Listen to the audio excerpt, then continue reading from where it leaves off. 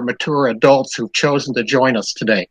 Welcome to our attempt to bring a little dose of the familiar back into your lives. I want to thank in particular Dave and Laura Lynn for taking the initiative to make this happen. Thank you both. And as most of you know, I've been leading us through a study in Romans, but I'm going to suspend that. 15 minutes just isn't enough time to cover a passage in Romans. What we need to focus on instead is our current situation with this pandemic. What we are experiencing now is unprecedented. As mature adults, we have lived through some monumental cultural change in our lifetimes, from the cultural changes of the 60s right up to the technology changes of recent years.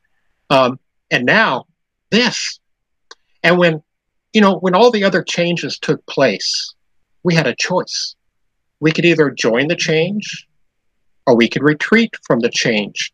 If you didn't like what was going on, it wasn't all that hard to find like-minded people who agreed with you, and you could insulate yourself from the change or at least delay having to buy into the change.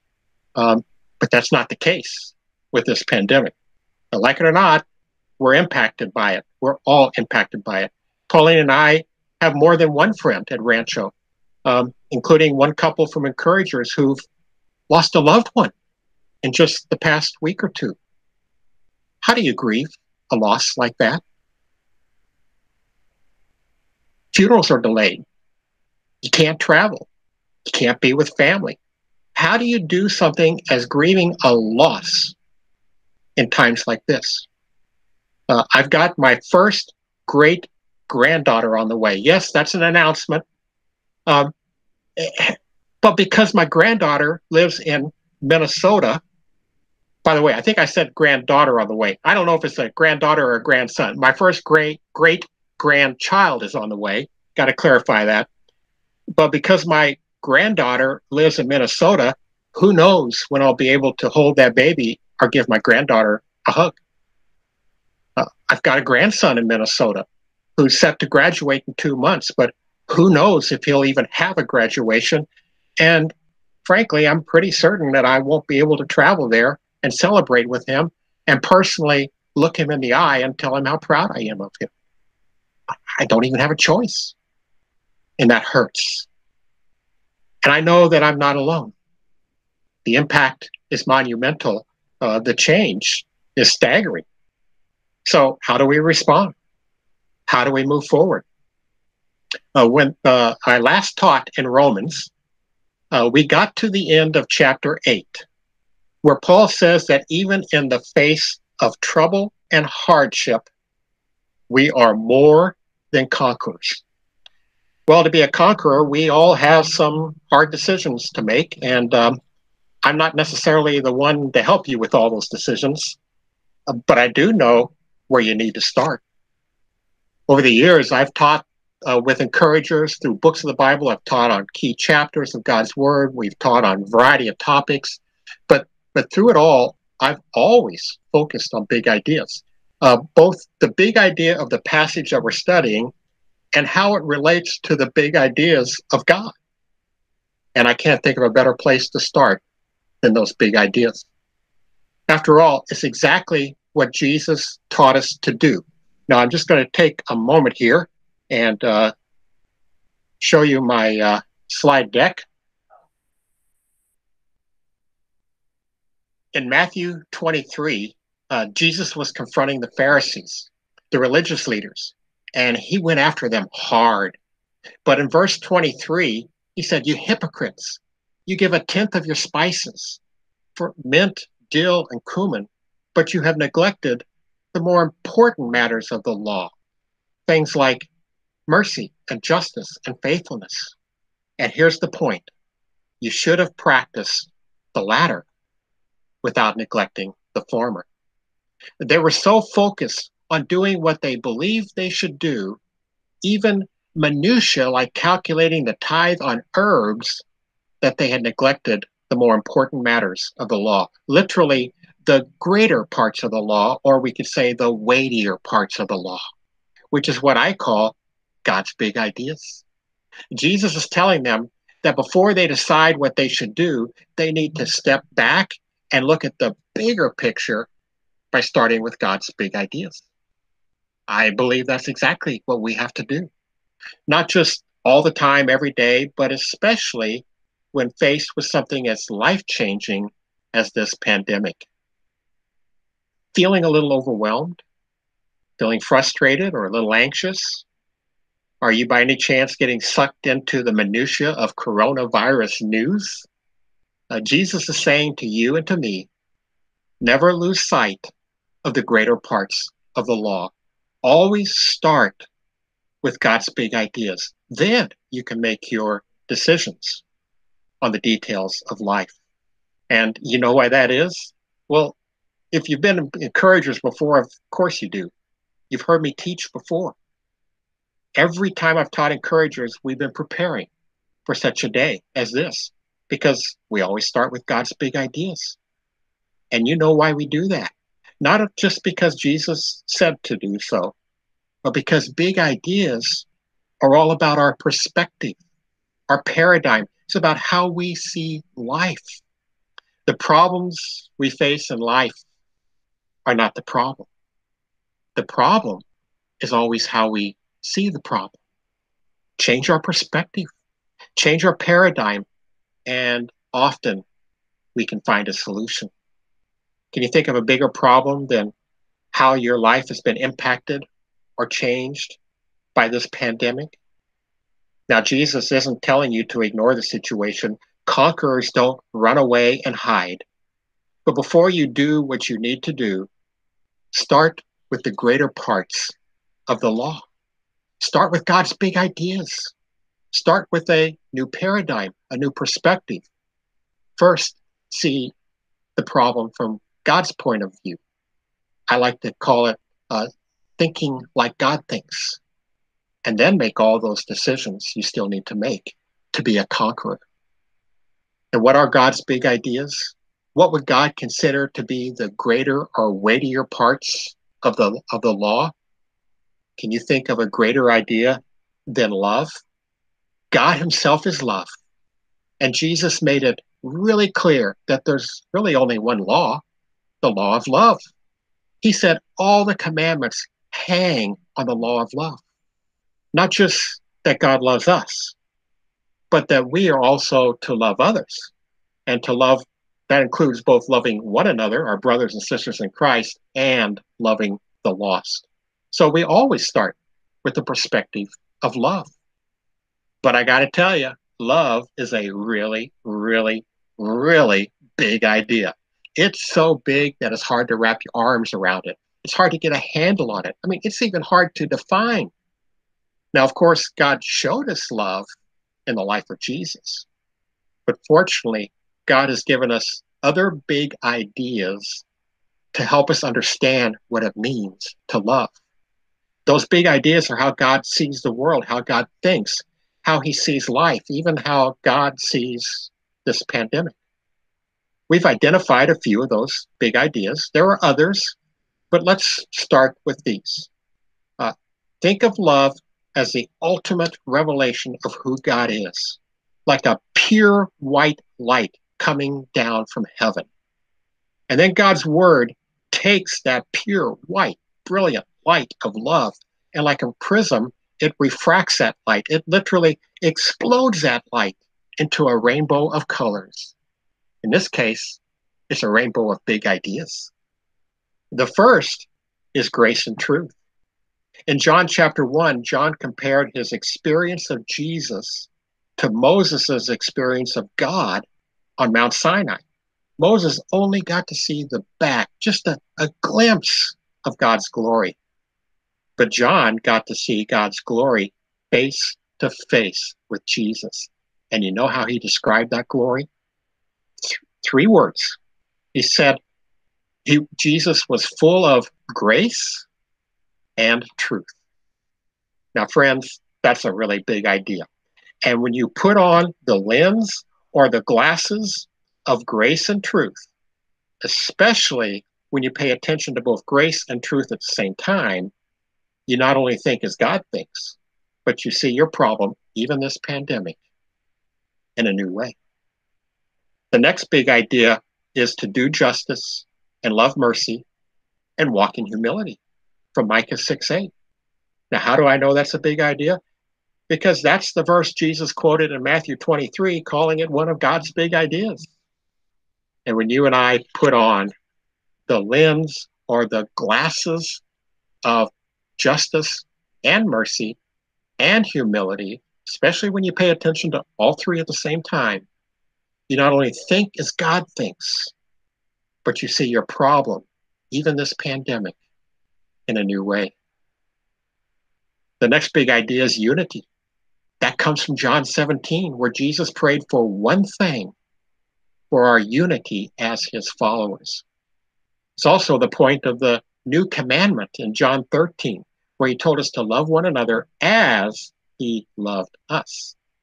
And just to be clear, in John 17, Jesus said that our greatest witness to the lost is our unity and love for one another. And when you and I put on the lens or the glasses of unity, you not only think as God thinks, but you see your problem, even this pandemic, in a new way. The next big idea is hope. Pastor Scott just finished a tremendous series leading up to Easter on how hope is greater than fear. We not only have the hope of an end to this pandemic, but we have a solid hope in a glorious future, no matter what the pandemic does to us. Friends, there is a tomorrow. And when you and I put on the lens or the glasses of hope, the perspective of time and a future, you not only think as God thinks, but you see your problem, even this pandemic, in a new way. The next big idea is justification by faith. That's from Romans 5:1. And this one is huge because it speaks to our entire identity of who we are. We are righteous by faith through grace and grace alone. That is our new identity. We're not just sinners saved by grace. We are righteous. And when you and I put on the lens or the glasses of our new identity of righteousness, we not only see ourselves as God sees us, but we can see our problem, even this pandemic, in a new way. But the last big idea is freedom. Paul said in Galatians 5:1 that it is for freedom that we've been set free. And then in the rest of that chapter, he goes on to explain how we're not just free from the law and trying to make ourselves acceptable to God, but we're free to follow the leading of the Holy Spirit. And when you and I put on the lens or the glasses of freedom in Christ, we not only think as God thinks, but you see your problem, even this pandemic, in a new way. This morning, let's take the lens of grace and truth. How does that change our paradigm, our perspective on our current situation with this pandemic? In a recent conversation I had with Justin and the Rancho Youth Ministry leaders, the RIM leaders, Justin had us look at Matthew 11, verses 28 to 30, and talk about what it means to us. And I got to tell you, friends, I saw grace and truth in this passage. Now I'm reading from the Message. Jesus said, "Are you tired, worn out, burned out on religion? Come to me. Get away with me, and you'll recover your life. I'll show you how to take a real rest. Walk with me and work with me. Watch how I do it.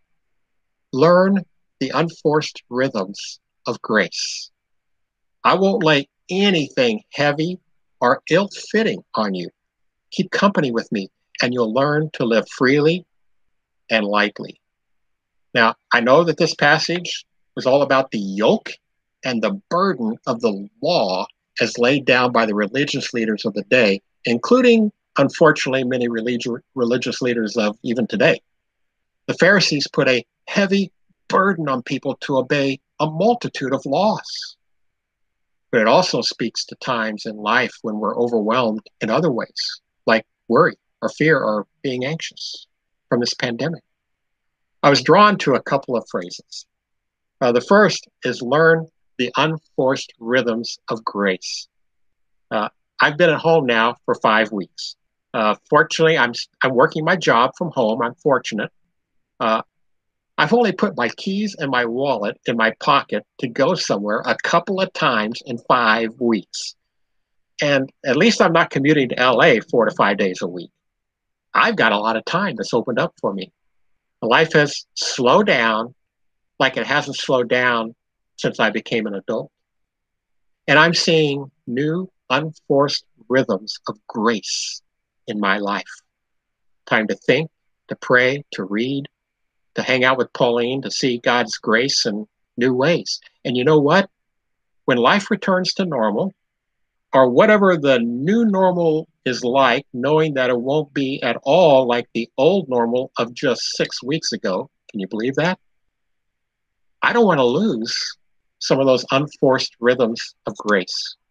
I know that the more I experience God's grace, the more I'm transformed into the likeness of Jesus.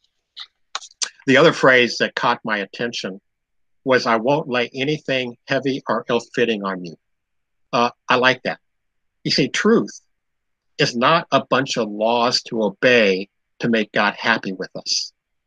Truth starts with God's big ideas.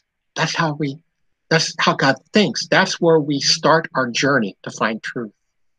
That's where we'll find perspective on our problems. And here's the kicker. God's big ideas aren't this one size fits all. You are an incredibly unique person with talents, and personality, and needs that are totally different from everyone else. Your experience of this pandemic is totally unique from others. In your search for truth, start with the yoke of God's big ideas. And you'll discover that Jesus will fit that yoke to you, and that it won't be the heavy burden you might have experienced in the past. And look how this verse ends. Jesus said, keep company with me, and you'll learn to live freely and lightly. Friends, that's the key to surviving this pandemic and being more than a conqueror. Keep company with Jesus. Take the time you have in this new order of life to discover new rhythms of grace and to seek truth, starting with God's big ideas. And finally, think about how you can be a source of grace and truth to the family, to your family and friends, and even your neighbors. Can we take the same grace and truth that we receive from Jesus and find new ways to be a source of that grace and truth to others? Of course, all while practicing social distancing, of course. Challenging, I know. Don't just extend grace to some and truth to others. Think about specific ways that you can extend grace and truth to others. You see, it's in the and that you find wisdom. And there are not a lot of things our world needs more right now than wisdom. God bless you as you survive this pandemic. God bless you as you become a conqueror over this pandemic. And God bless you as you become a source of grace and truth and wisdom to others in your life. Let's pray. Father, I pray for your blessing on each of us and our families. I ask that you would show us new ways to experience your grace and your truth. Show us how to rest from fear, worry, anxiety over this pandemic, and help us become conquerors by taking the initiative to extend grace and truth along with wisdom to family, friends, and neighbors. It is in your name we pray. Amen. Well, thank you for joining us. If you have feedback on this class, please send it to Dave. If you need help or if you're able to volunteer for anything, please, we want you to contact Laura Lynn or Kirk. If you have prayer requests, now if you turn prayer requests into the church, there's a team that prays for you. But if you're an encourager, keep sending those to Linda, who is very faithful about getting them out to the prayer warriors we call encouragers. Love you all. Take care. Wear your mask, and see you back next week. Same time, same place. Thank you.